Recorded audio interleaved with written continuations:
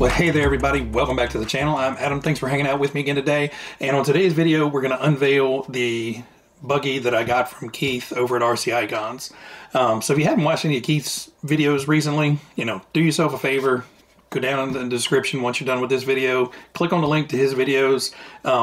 He has a ridiculous collection and has had some really good luck lately of finding some extremely good deals on multiple platforms, but mainly buying. Recently he bought a car that he didn't need at all, but he couldn't pass up the deal on the car and reached out to me to see if I was interested in buying it from him for what he had into it. He essentially bought it to pass it on to someone eventually, whether it was going to be a giveaway or just sell to somebody, one of his friends. So thankfully, he reached out to me and I jumped on that opportunity. So I'm not going to tell you the exact price, but it is well less than what most of these things are selling for on platforms like eBay and especially Marketplace. But it is in really good shape. It has a few little quirks, but I don't think it's ever actually been run. So without any further ado, we have an all-original Madcap. Well, mostly all original. There's a couple caveats to that. So this buggy is just in terrific shape. Not a scratch on the bottom, not a scuff on the bumper. Everything looks brand new from, years and years ago. The body's all original. The wing, however, this is not the factory wing. And to be honest with you, this looks like a cutoff of another body. I think that somewhere, somehow, the wing got destroyed, and they just made it do. So, more than likely, eventually, definitely, this is going to get a new body set from Team Blue Groove and some MCI decals to recreate it, total box art with the wing. Because it's missing the, never give up cool wing on the back of it. The body itself is, original. It's, hand painted with, looks like a 2-inch house brush and zero cares. I mean, they did a good job. They masked off the back here and painted the red on, and then the rest of it, man, they gobbed some paint on there. I'll get it up close of that, but this is way back when, before the rattle cans were really popular and really easy to get, and the paint on polycarbonate paint was generally what you used, but man, they used it. So originally, like right off the bat, I could tell that the wing was not quite right, and it's held on by some hardware store hardware.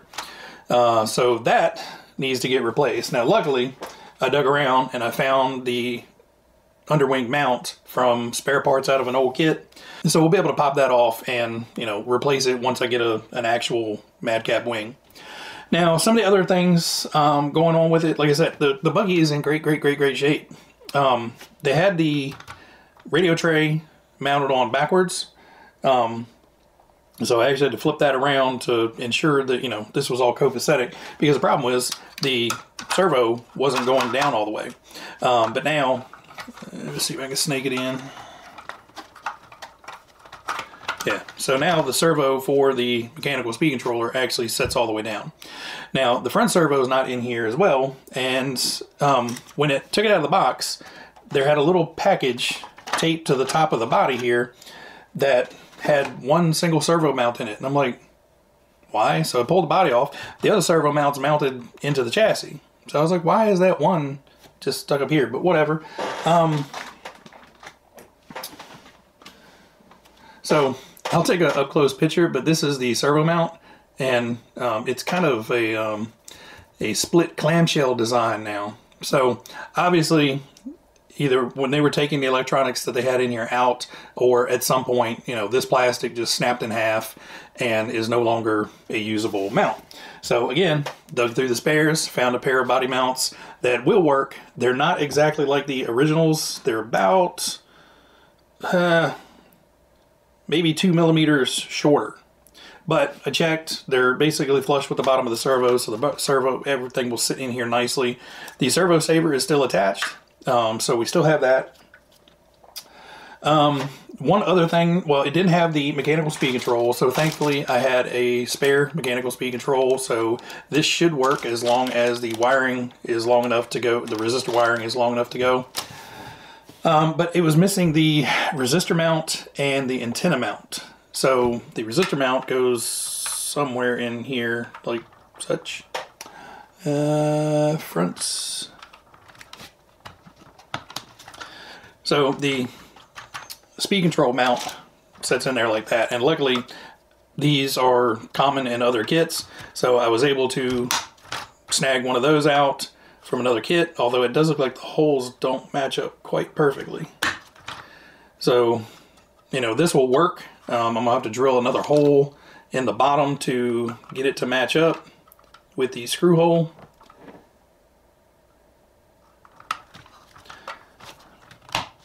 But this will allow the plate to mount like so.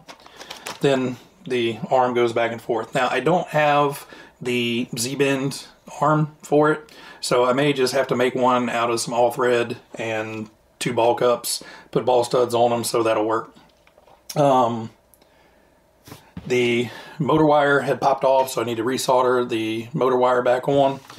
But pretty much everything, I've got, you know, pretty much everything to make it work. This one, like I said, is not the exact perfect one for this car. So what I may do is, since I don't have the Z-bend arm for this, I may just snap off one of those pins and be able to shift it over just enough to catch the hole. Not 100% sure, but we're gonna make this one work regardless. You know, don't throw away your extras. You know, this came out of a parts bin, this came out of a parts bin, this came out of a parts bin. This was something I purchased for another build but didn't use. So, you know, just on the safe side, don't throw anything away. So what I'm going to do is I'm going to get to working on this. So right now all I'm doing is installing the servo and the mechanical speed control. I'm not sure what radio system I'm putting in here, so right now we're just kind of mocking it up. I'll get the servo centered best I can, and you know, just to keep the front end from flapping around, and you know, all we gotta do is put in a receiver. Right now I don't have any of my normal 2.4 gig receivers, and I don't know, I've got the CPR unit, but I don't know if I kind of want to keep the mechanical speed control in here, because that's what it would have came with. You know, at this time there were electronic speed controls out there, but they weren't common because, you know, they were very expensive back then. So I'm probably going to keep the mechanical in here, and then we will, you know, figure out what receiver I want to put in here. More than likely I'm probably just going to put in a, you know, 2.4 gig receiver in here, just because they're cheap and easy to get, and I really don't have another vintage radio set for this. So we'll see. But unfortunately, I'm not going to get it all wrapped up today. We're just going to get the radio gear in. You know, the wing and the body is going to have to wait. I got to make another order from Team Blue Groove and MCI, which I just made an order through Team Blue Groove and MCI. So that's probably going to be a minute, but we'll get it to where it's, you know, presentable at this point. So I'll be right back once I get everything cleaned up, because there is some dust and dirt and stuff on here. So I'm going to try to get everything cleaned up, get the radio gear in here, and then I'll be back for a closing. So I do want to mention, you know, thankfully there were places like Tamiya Base, RC Scrapyard, other places out there that have resources out there for stuff like this. I don't have a manual for this. It didn't come with one, and I've never actually worked on one of these. So being able to go to something like TamiyaBase.com to be able to go in and just download the manual, put it on my computer, come down here and be able to, you know, zoom in and check out things and look for the parts in the manual in my little parts bin, because I would have had no idea what that antenna mount looks like. Unfortunately, I don't have one, but you know, that's kind of the least of my worries right now. The 2.4 gig system, you know, I can just let the radio, the antenna lay around here. And at this point, I'm not even 100% sure I'm going to drive it. Like I said, it is in pristine shape. So this thing has been sitting around so long, it actually has corrosion on some of the screws. So, you know, I'll get up close pictures of that, but we're going to try to clean off all that, get rid of whatever that was. You know, it kind of looked like salty air type corrosion. So maybe somebody lives by the seaside and just had enough salt water in the air occasionally to affect it. But overall, everything looks in really, really good shape. Thank you so much, Keith, for, you know, reaching out and saying, hey, do you want this? Yeah. Well, sadly, it's not much further along than it was. So, ran into some issues. So, one thing is the mechanical speed control I got evidently is for one of the small scale, like MO5 buggies or something, or MO5 on-road cars or something. One, the resistor wires are very short, so those wouldn't reach. That I could solve. I could just unsolder these, solder new wires on, hook it up. I'd have to find the chunkier terminal ends, or just reuse this resistor. So the biggest problem is the single hole mount MSC. And I ran into the same issue. I bought this originally for the retro build of the Tamiya lunchbox. So if you're interested in that, links down in the description below. But I ran into the same issue with that. I need a 2-hole mount, so hole here, and this just is not gonna work right. So I said, hey, the manual shows, you know, mechanical and electric speed control in there. Let me get that ad spec controller and the CPR unit and see if that'll go in there. And it would be a very tight fit.